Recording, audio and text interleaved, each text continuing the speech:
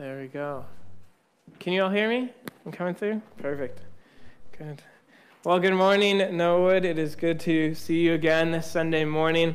What a joy it is to gather together as we worship our God in song, in giving, and hearing from God's word. This morning we'll be in Luke 2, verses 1 to 7. But first, let me pray for us as we get into God's word. Heavenly Father, God, may we stand in awe of you, of your holiness, your majesty, and your power as we read from your word this morning. God, your word is truth, and may we see it rightly as that. Lord, grant us a hunger for your truth. Lord, guide us in wisdom and understanding that we would know the meaning of this text and how it points us to Christ. Lord, increase our love for you and for one another. And Lord, help us apply this passage to our lives today, that we would be challenged and changed by your word through the working of your Spirit, and that we would be obedient followers of Christ. Lord, help me to preach your word with boldness and gentleness, that you will be centered, that you will be glorified as you continue to save and sanctify your people. And I pray all this in Jesus' precious name. Amen. Amen. So I'm going to start with the questions. Have you ever gotten a gift that wasn't something you really wanted? I'm sure all of us have probably had that experience before. I know I have. There's times that I've gotten shampoo before, body wash, things like that. Something that is nice in a sense, but when you kind of open it, you don't have that great joy that maybe you'd have if someone gave you like a new car or something. That would be nice. I don't know if anyone's had that experience before. Or like a new phone, right? Certain gifts may bring us a bit more joy than other ones, right? And maybe when you get that gift, sometimes you can start to feel like, well, maybe this person doesn't know me that well, or maybe they don't care about me as much as I thought they did. We can start to question, when we look at this gift, like, is this what my friendship means to you? Is this what our relationship is? Is, a bottle of shampoo, that's it, right? And so I want to ask, do you ever believe that God doesn't love you? I think we've all been at that point in our life at some time too, right? We can ask, how can the creator of the world, holy and perfect God, really love us and consider us and find joy in us? I pray that through reading this account of Jesus' birth in Luke 2, that we'd be reminded of a God who's in control, who humbled himself, and who has relentless love for us. So let me read from Luke 2, and if you want to turn there with me, we'll be in Luke 2, starting in verse 1. So Luke 2 reads, "In those days a decree went out from Caesar Augustus that all the world should be registered. This was the first registration when Quirinius was governor of Syria, and all went to be registered, each to his own town. And Joseph also went up from Galilee, from the town of Nazareth to Judea, to the city of David, which is called Bethlehem, because he was of the house and lineage of David, to be registered with Mary, his betrothed, who was with child. And while they were there, the time came for her to give birth, and she gave birth to her firstborn son, and wrapped him in swaddling clothes, and laid him in a manger, because there's no place for them in the inn." I just found this account in the Bible was quite strange, as it declares the birth of Jesus, but it's so straightforward in its facts. But it's interesting that as we look deeper into this passage, we get such a deep theology of God, of who he is, and of a humble Savior that came to earth and as a baby. And so the first thing we read as we go through this passage is that Luke is given a specific time by explaining who is in power during the birth of Christ. We can be certain Luke is not pointing to some myth or legend, but a true historic event in real time. This passage actually opens up to quite a dire situation in history. And the beginning of the passage, verses 1 to 3, it seems almost secular in a sense. There's no mention of God's hand or power being displayed. At first glance, it seems someone else's hand is making the moves and someone else's voice is calling the shots. See, in these days, it said, there was a decree that went out from Caesar Augustus, who was also known as Octavian. And Augustus was the Roman emperor, a man who desired power and fought his way up to get it. He was known for his defeat of Antony and Cleopatra, and the first to actually be called Augustus, which means holy or revered, and a term that was used when referring to gods. They hailed him as Savior, and some going farther, calling him Savior of the world. The whole of civilized world was ruled by one master, whom through some would say there was peace. But it was a dark peace, one that was ruled by abuse of power and fear. And God's people, although they were in the promised land, they were certainly not free. The Jews were under dominion and taxation of a foreign power. And so the world at this time clearly proved that they did not know God, nor did they have any desire to acknowledge him. Yet our God is not one to allow his plan to be thwarted. In fact, he uses these very people to bring about his own perfect plan. Unbeknownst to the world or to Caesar, God's plan was perfectly played out. It was indeed a time for the Messiah to come, for Christ to be born, the true Savior of the world, and God perfectly knew and planned that to be so. What a contrast then that we can see as God directs the far-reaching hand of Caesar, his power and oppression, the worldly proclaimed Savior of the world, to be the mechanism which sets in motion the events leading to the humble birth of Christ in Bethlehem, the true Savior of the world. And these events were not God acting in a haphazard, reckless manner, but in his wisdom and providence, he perfectly establishes that he is the one true God as he orchestrates the coming of his Son into the world. Mary and Joseph were planned. Caesar and his decree was planned. The journey to Bethlehem and the birth of Jesus there was planned. In fact, it was prophesied to be so 700 years earlier, which we can read in Micah 5:2.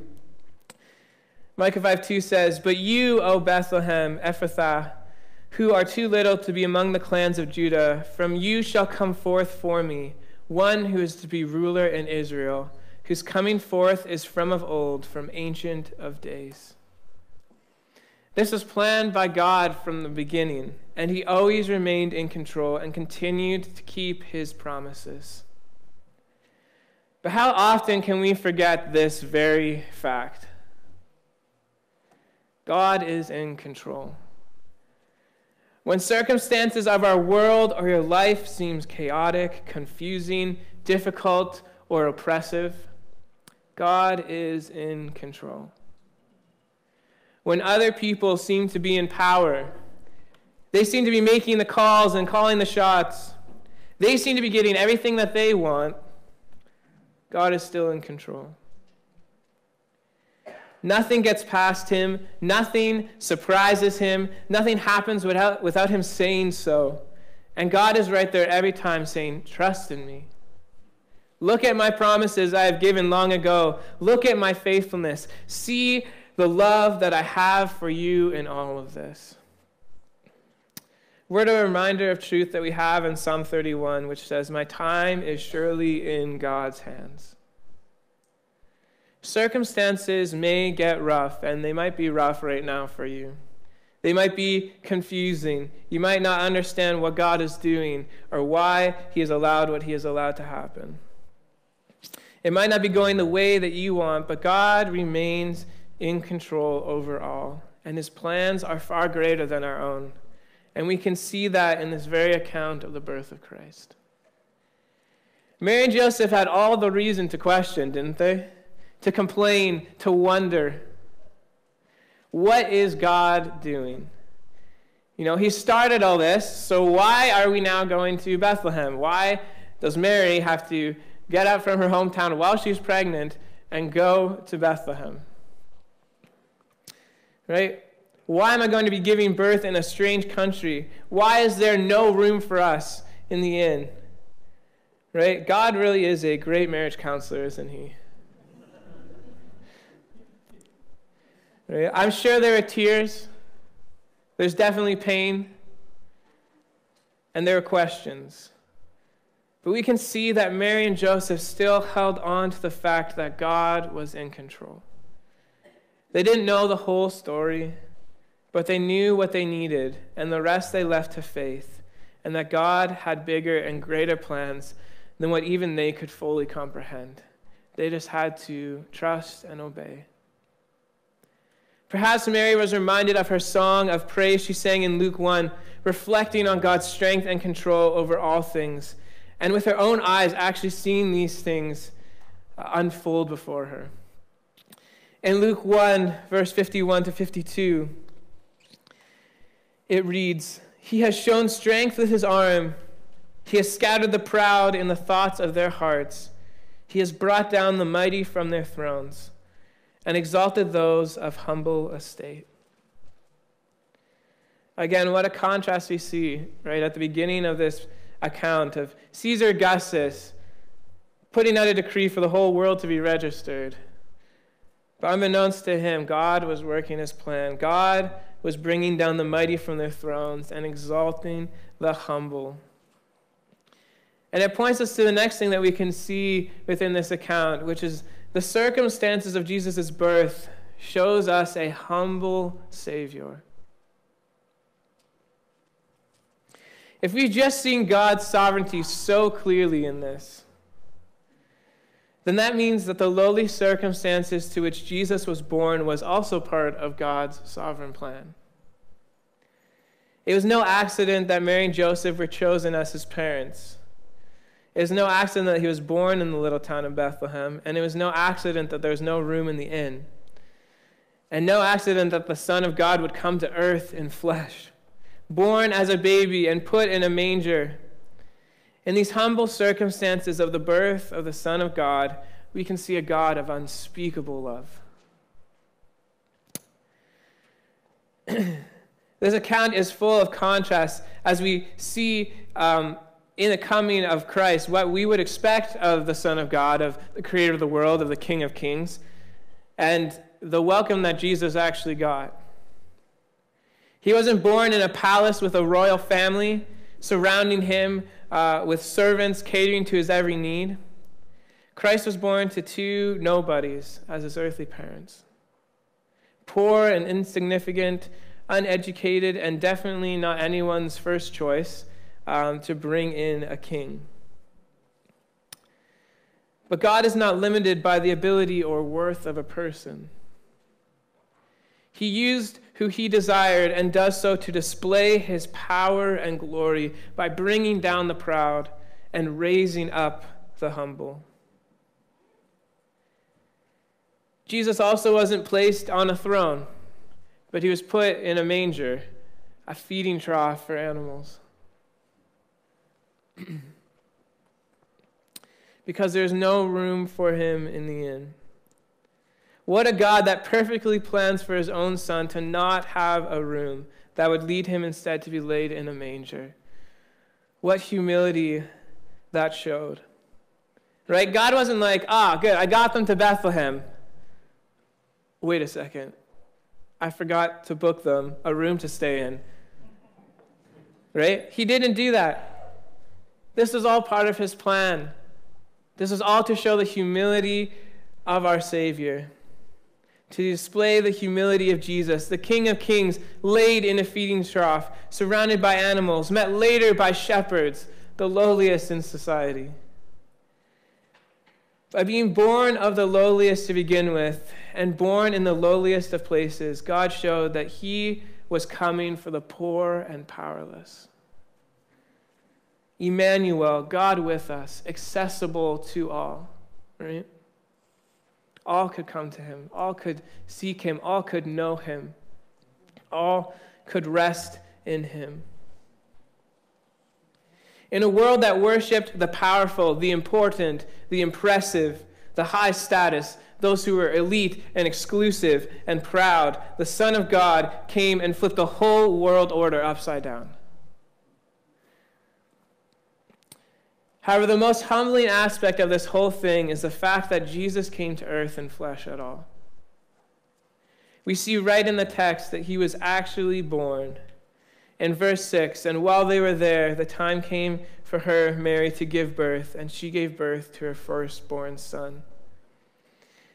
And as we read in Colossians 1:15, it says that he, speaking about Jesus, is the image of the invisible God, the firstborn of all creation. Mary's firstborn son was the firstborn of all creation. What an amazing fact.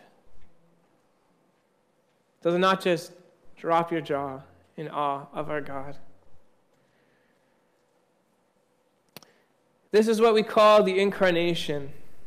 God come down in the flesh, 100% God, 100% man, just like we talked about with the kids in family worship. God knew that Jesus needed to come. We needed someone who was representing humanity to pay the price for our sins. And Jesus, although he was God, became a real human, not just a human in appearance. The all-powerful, all-knowing, all-present Son of God did not give up these attributes, but placed the exercise of his deity under the submission of God the Father. He had a real human body and mind and emotions and feelings and all the inherent human weaknesses that we have and experience. Jesus, remaining infinite God, became finite man. The creator of the stars was now sleeping beneath them. As Philippians 2 tells us, who being in very nature God, did not consider equality with God something to be used to his own advantage. Rather, he made himself nothing by taking the very nature of a servant, being made in human likeness, and being found in appearance as a man. He humbled himself by becoming obedient to death, even death on a cross. The humility of Christ was a way of life all the way from his birth to his death. He submitted to the Father's will in humility, fully aligned with him. And this points us to the gospel. We needed a humble Savior. We needed a God who would humble himself to come to earth, to live a life in humility, to point us to God, to make a way for us to know God as our Father and as our Savior, by humbling himself even to the obedience to death on a cross, when he was not guilty. So the manger points us to the cross and to the grave, and this is how we are saved. By the humility of our Savior, we are saved by believing for sure that Jesus humbled himself in becoming a man and dying on the cross for our sins. And this is how we are called to live according to the pattern of his humble birth and saving death. That he rose again, that the judgment and wrath of God for our sins was paid in full. It was finished. And he rose again, and we can believe in him and rest in that promise that we are truly saved and will have eternal life with God in heaven. The humility of Christ ought to humble us. How can we not be humbled when we look at the humility of him? Should humble us to accept this free gift of salvation, of sins forgiven through belief in God and repentance of our sins, of turning away from this old lifestyle and being made new by God's hand. Walking in the same humility and life of Christ as God makes us new, that we would love and worship him with our life. Looking forward to eternity, glorifying him forever in heaven, because we can know and serve a God who came to earth to show us the way to him. A God who can sympathize with us, as it says in Hebrews 4:15. For we do not have a high priest who is unable to sympathize with our weaknesses, but one who in every respect has been tempted as we are, yet without sin. He was a perfect sacrifice for us. The only way to forgiveness of sins, the price for those whose sins are paid, to know God as your Father and you as his child and to spend eternity with him in heaven. That call is open. That gift is there. That free gift of love that God has shown us. And you can accept that gift through belief and repentance of God. And so the account of Christ points us to a relentless nature of God's love. It shows us God's deep love for us as he remained in control, as this was all part of his plan, including the humbling circumstances of our Savior. What an amazing God that we serve, who came to earth to seek and save the lost, the poor and powerless, the low and humble. That there is no other way for us to be saved, but his love drove him to humble himself and come to earth.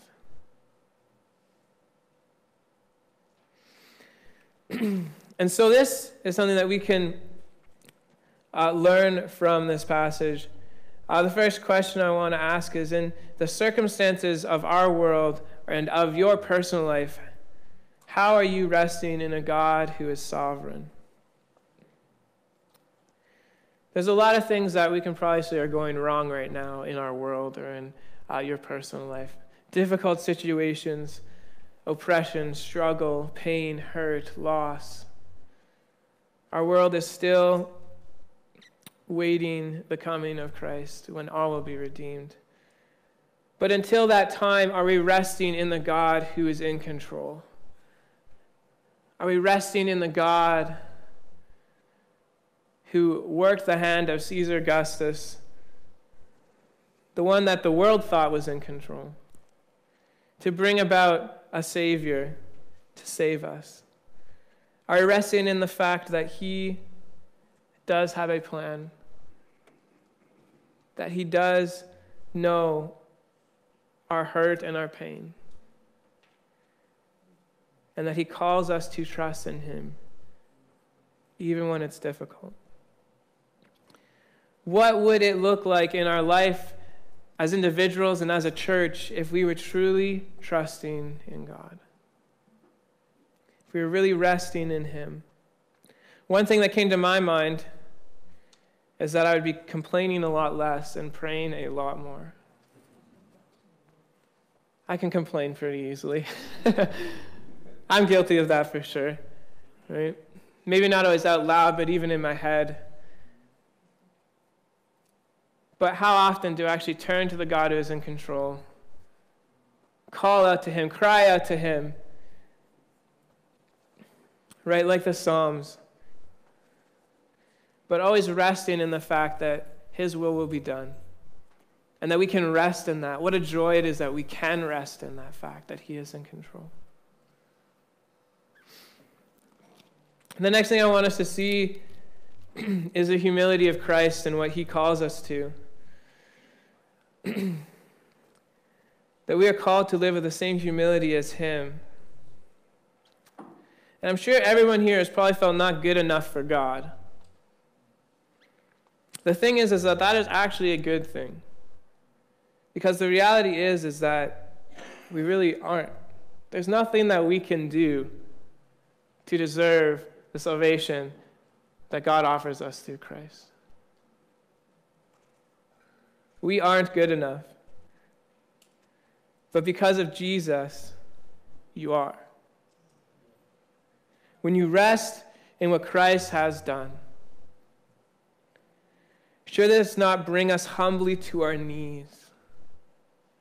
I am nothing apart from Jesus. I am chaff. I'm a candle that is blown out in a second.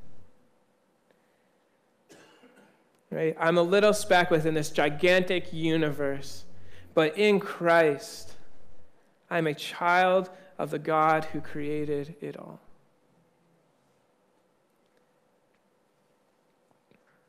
How can we be living more humbly in our lives as we reflect on the humility of Christ, that he came to earth as a baby, that he was born in a little town of Bethlehem when there was no room in the inn, laid in a manger, surrounded by animals, met and praised by shepherds, all to point us to the fact that only in him are we good enough. Are we saved? Are we forgiven? Do we truly have salvation?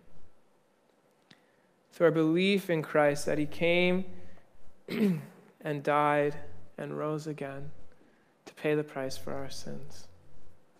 What an amazing, humble God that we serve. And lastly, do we find joy in the gift of Jesus? In this amazing gift of love that he shows us? I want you to think about the greatest gift that you have ever received. Do you remember how it was wrapped? Do you remember how big or small it was? Do you remember who gave it to you? Right? We remember those gifts. I remember I didn't put a picture up, but there's a picture of me one Christmas. My parents went through great lengths to get us a Nintendo Wii. If any of you guys had one of those, it's good. But there's a picture of me somewhere on Facebook. Maybe I'll share it at some point. Me holding the box. I had the biggest grin and smile on my face. I was so excited. Apparently my dad had to wait outside for like 4 hours to get a ticket to then go and get it later on. It was crazy. It's a good story. You should ask them about it. But I want to ask you this question. When you think about the greatest gift that you've gotten, how long did that joy last? Maybe a day, maybe a week, maybe a couple months, maybe a year. If I think about it now, our Wii, I think, is down in our basement, collecting dust. We don't really play it much anymore, right? But Jesus offers us a joy that lasts. It lasts forever. It's a joy that nothing can take away. No circumstances, not even death, can take away the joy that we have in Christ. Do you find joy in this everlasting gift of love through Christ? You have a choice this Christmas season to either accept this gift of Christ or to reject it. The truth is difficult to take at times, but God has laid it out clearly that no one will come to him except through Christ. So are you trusting in Jesus today? Are you finding joy in him, in humility and love that he has shown us, that he also calls us to show God and to show others with our lives?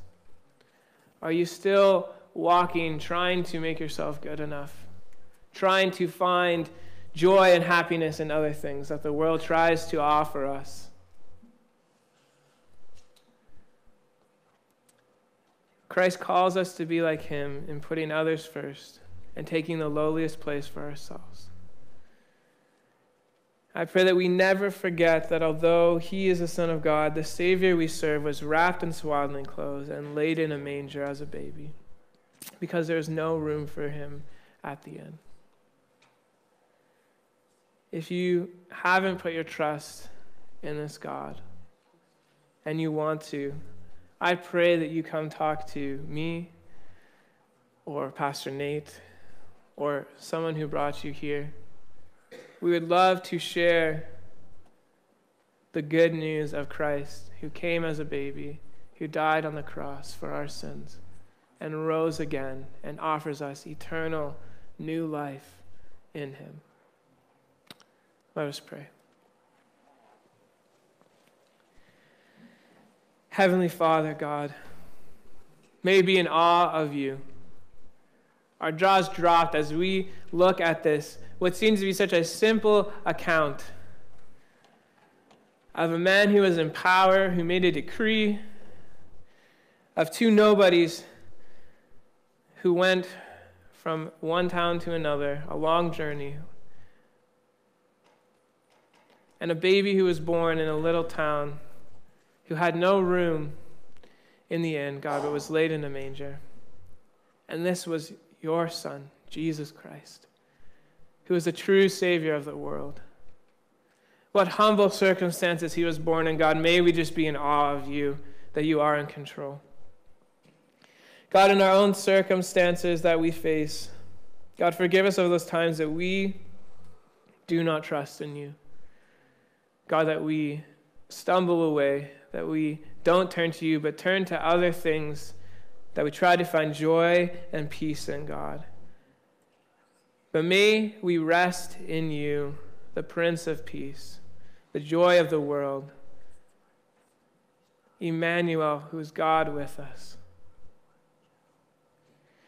God, may we show the same humility that you have shown us through Christ. May we rest in him, in his sacrifice on the cross, in the good news of the gospel, God, that he rose again. He paid the price for our sins. God, your judgment was paid for. The wrath was fully poured out. It was finished, God. It was accomplished. And God, this is the greatest gift that we can ever receive. May we find joy in that today, God, and forever, as we are reminded by your word each and every day, as we spend time in your word and in prayer, God, seeing who you are and what you have done. God, I pray that we would show the same love and humility towards one another, that we would be unified as one body under you, God, as your church, that we would go and share this gift of Christ. The greatest gift that we can give is you.